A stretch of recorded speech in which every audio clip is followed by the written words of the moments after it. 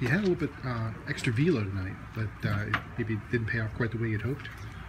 Yeah, I looked up and saw some decent velo, but felt like really didn't play as much as a better angled fastball would play. So.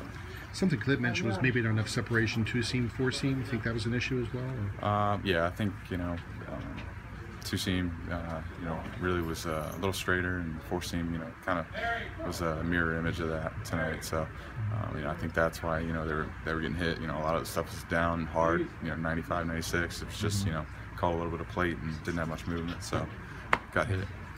Is it maybe a case of overthrowing it all, or did you feel comfortable in your mechanics? Yeah, I mean, maybe a little bit, but I mean, it felt like it was just coming out, hard and coming out, smooth. Obviously, throughout the course of the game, being aggressive. I feel like there's definitely pitches that I overthrow, but it felt like for the most part they were just coming out hot. Pitch to defo, was that a change up? Yeah. Just a bad location? Yeah, bad location, bad movement, bad.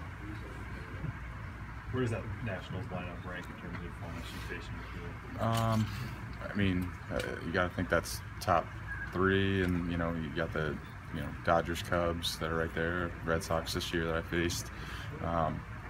They're up there. The guys that can put the ball in play. That heart of the order can do damage. They're really solid.